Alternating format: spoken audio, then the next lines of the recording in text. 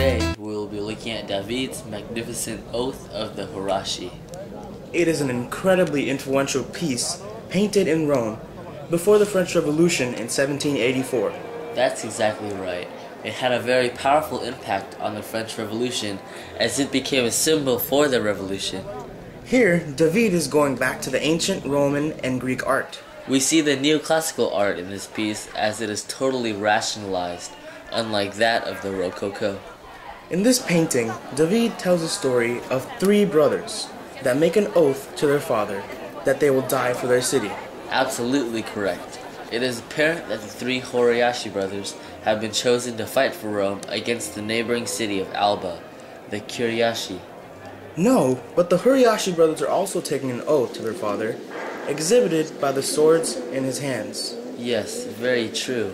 I also think that their hands coming out also show their oath towards their father.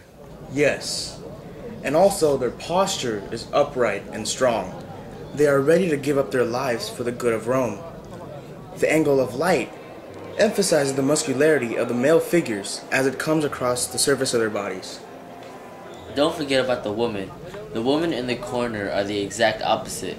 They are more sorrowful and weepy and have a very curvy composition to them. This shows the idea that women were not capable of heroic sacrifice. I disagree with you on that one. I wouldn't call it sexism. Well then, what would you call it? Well, the women are more concerned with their family and are wrapped up in their emotions.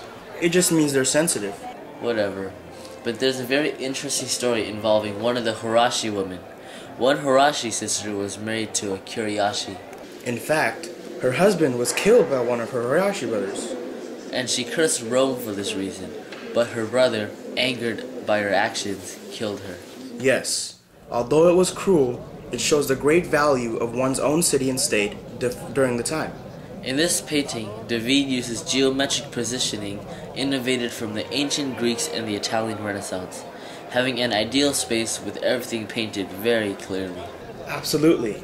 This would be a magnificent painting to see in person. Yes, in fact, we can see this painting in the Louvre in Paris today. That concludes today's artistic debate. Thanks for watching.